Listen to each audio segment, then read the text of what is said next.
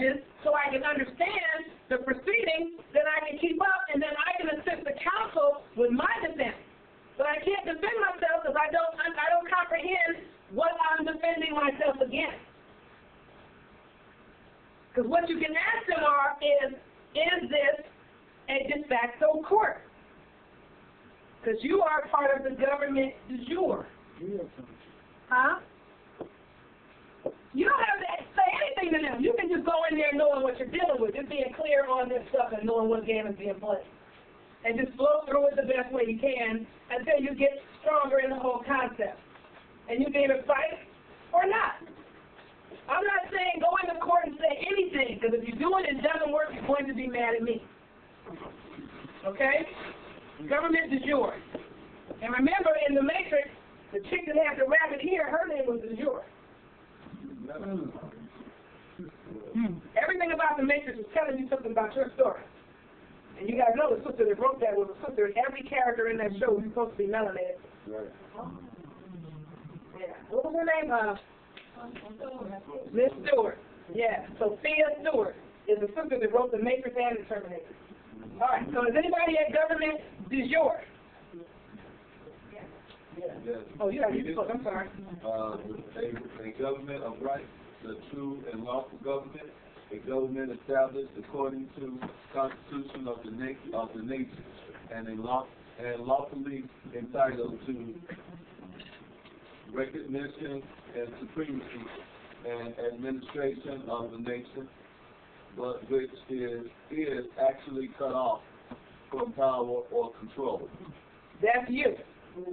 You guys are the government de jure. You're cut off from your power by people that are government de facto. Turn to government de facto. Do I need to write that down? Always gotta do that anyway. Well, that's good that everybody knew this, so we can keep on going. I can pass this. I skip this part.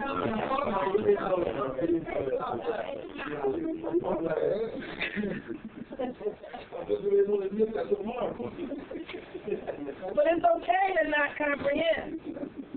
You know? That doesn't mean that you're, as the brother was saying, not smart. It means you lack knowledge. See, because when you go to court and they say things like, well, ignorance of the law is no excuse. Ignorance of the law is an excuse, but it's not an excuse.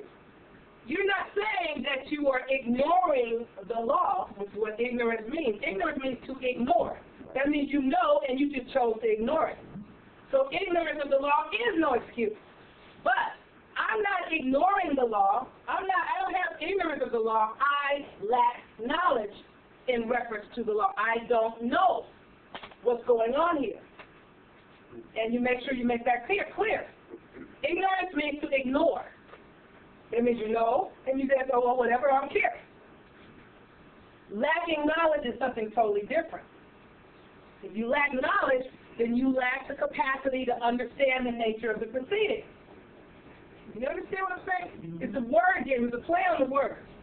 That's what makes other people count. Turning you over. Well, see, that's the problem. If you lack counsel, if they give you counsel, that's fine. But if you're not allowed to assist in your defense, which counsel won't let you do, and how much assisting can you do from behind bars? You can't reach your witnesses. They're not going to spend a dime trying to find any of them. They all look good on Perry Mason, but in real life, you on your own. They have the next case and the next file to deal with. If you can give them the names and phone numbers of your witnesses, they'll try to make a phone call. If somebody answers, they'll try to get them to come to court. And maybe they'll ask them what's their address so they can send them a subpoena. And if the person goes, hey, I don't want to give you my address, they'll go, well, your witnesses, well, we couldn't do nothing with it.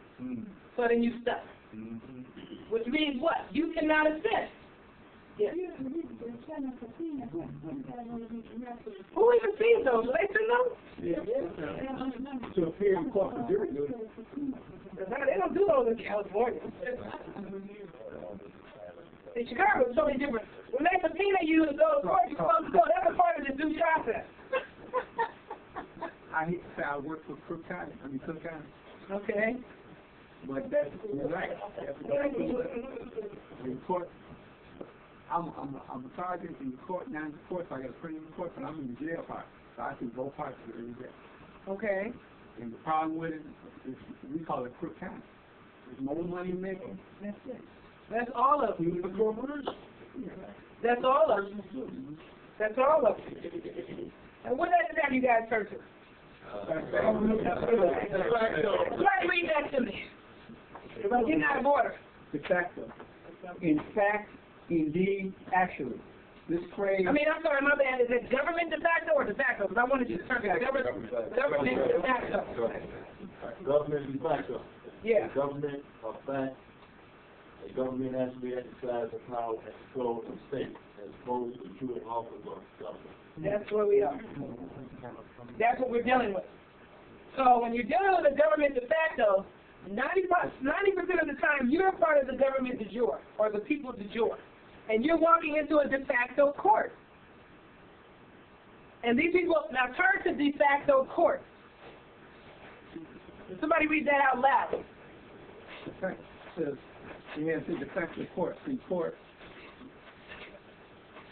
but it has de facto government. It just reverses government de facto. Okay, nobody sees that?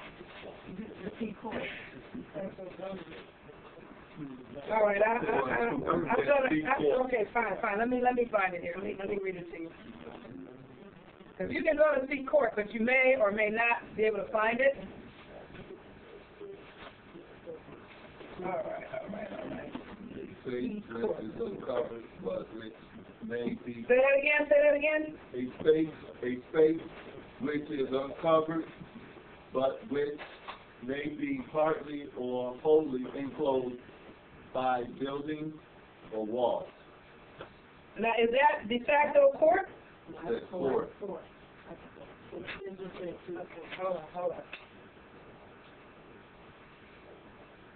Let me put these on so I can see. Dealing with here. Yeah, I don't know why right there was a hard time. Thank you. Where did you find it so they can find it? Page 426. On the court. It's on the court. Read that for me. De facto court. One, established, organized, and exercising its judicial function under authority of a statute apparently valid, though such statute may be in fact unconstitutional and may be actually so adjudged, or a court established and acting under the authority of a de facto government. That's everything you have to say from there. Exactly. So, when you walk in here and you are of the sovereign people who have been displaced from their positions of power, the government is yours, that is displaced by a government de facto, and you walk into a de facto court that appears on its face to be valid, but is most likely unconstitutional, then you do lack the capacity to stand trial. That's not saying you lack mental capacity, other than the fact that you lack mental capacity in law. There's nothing wrong with your mind. You understand? If you're not cognizant, they will try that. And that's what you say, there's nothing wrong with my mind. I don't comprehend your law. That's right. You understand? But what we're saying is look at that fact that they're going to appoint you an attorney. Because if you don't understand the law, they're going to automatically appoint you. They're going to trade and hook you up. Right, but if they appoint you an attorney, you still don't have the competency to stand trial because the attorney is not going to allow you to assist in your defense. In order for you to assist in your defense, you need to be able to run around. You need to be out of jail so you can run around and gather your evidence, gather your people. You need to do what you need to do to save yourself because this person is not your friend. They're a friend of the court. They work for the court. They're strangers. They're part of the de facto government. They're part of the de facto court. They're not really there to try to free you. They don't work for you. That's right.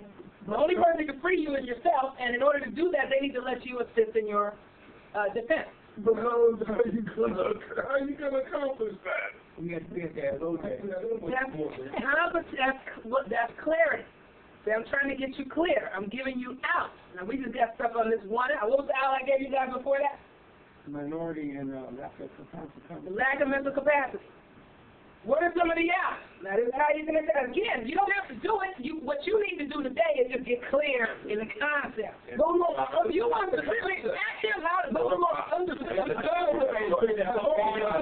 being a minority, they're assuming you a minority. That's why they're giving you a lawyer. So you can turn yourself over. So he will. If you have enough clarity to not claim these outs, then don't.